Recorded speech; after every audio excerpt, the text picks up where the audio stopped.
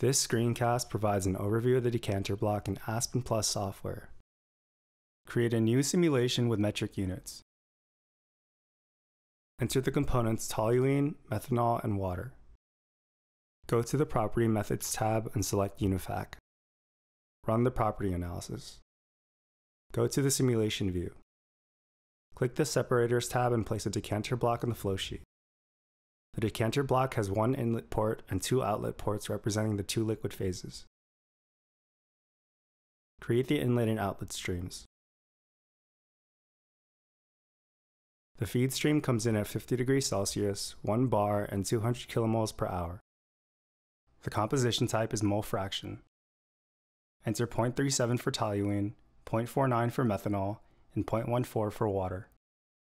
Next, go to the menu tree and select the decanter under the Blocks tab. The decanter operates at 1 bar and 25 degrees Celsius. Select toluene as the second liquid phase. Run the simulation and view the stream results. The initial feed stream is separated into a toluene-rich phase and a methanol-rich phase. Watch the following video on the YouTube playlist to learn how to apply the concepts learned in Chapter 3 to an ethyl acetate production plant.